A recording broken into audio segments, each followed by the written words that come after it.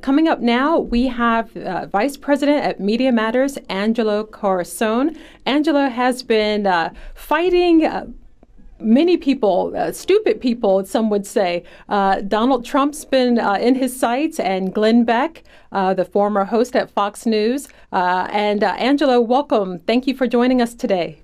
Oh, thank you for having me, and congratulations on your show. Thank you so much. So you're known as kind of the bad boy of progressive organizing.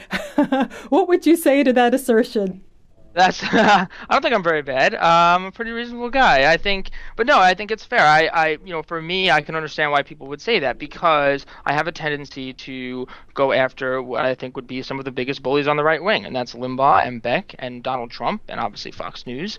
But there's good reason for that. They not only poison our discourse with deliberate sort of self-serving deceit, but it's the manner in which they do that. The platform that they have, which is oversized to begin with, that allows them in the way they do it, which is so indecent and sometimes aggressive and filled with vitriol, that they actually end up not only poisoning our discourse with lies, but also silencing people, because that kind of bullying and chicanery eventually makes people afraid to speak up or afraid to participate, or it's just so loud that you can't break through the noise. And so, if that's what people want to say or describe, as standing up to that, I'll accept it, but I'll accept it pretty proudly, I think.